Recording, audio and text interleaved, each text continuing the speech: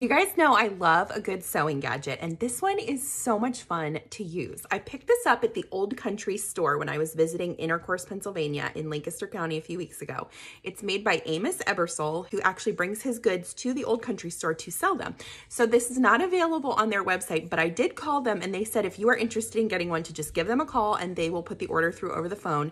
They're $3.99 and it is called an Amish made pressing stick. So very similar to like a little seam roller that you could get, but it's a primitive version. It's literally just wood cut on a chisel. I'm gonna show you how it works.